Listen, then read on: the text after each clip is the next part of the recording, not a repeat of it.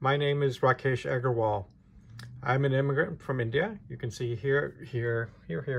That's me in India in first grade, which actually they start really earlier there. So that's me in India. I grew up poor, came to the US when I was 6. My dad was an auto worker, union guy. Really struggled. We lived in family or affordable housing. I got free and reduced price lunches, and it was a struggle. Eventually, my dad went through community college, and he managed to find a job as a computer programmer for the state of Michigan, and we were able to get out of that poverty, but still we're very solidly lower middle class. This is me and my family in front of our old house.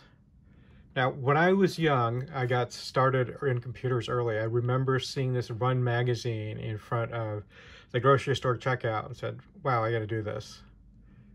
This is me with my Commodore 64.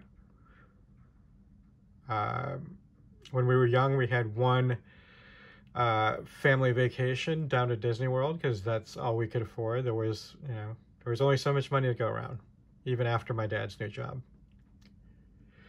But, I studied hard, and I won the quiz bowl team, we won the quiz bowl team, and studied really hard, went to Northwestern, got a degree in journalism, all things, and eventually ended up doing really well for myself. Here's me on the Concorde a few years ago, one of the greatest planes ever, and I managed to do that. I managed to go from this.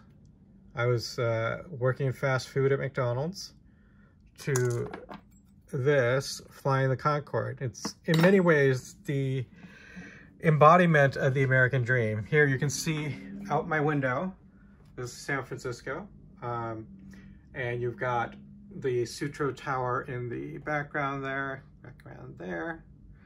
and you get the Clock Tower building. It's a really nice place to live, and I'm fortunate that through a lot of work, but also through a lot of luck, I was able to make that happen. Unfortunately, the American dream is dying for most people. Too much automation is taking away jobs.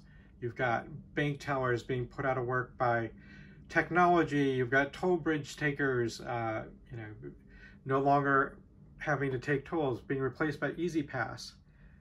Those are solid middle-class jobs. You could make $50,000 a year collecting tolls. What are you going to do with that skill set now? And that's where we need better solutions.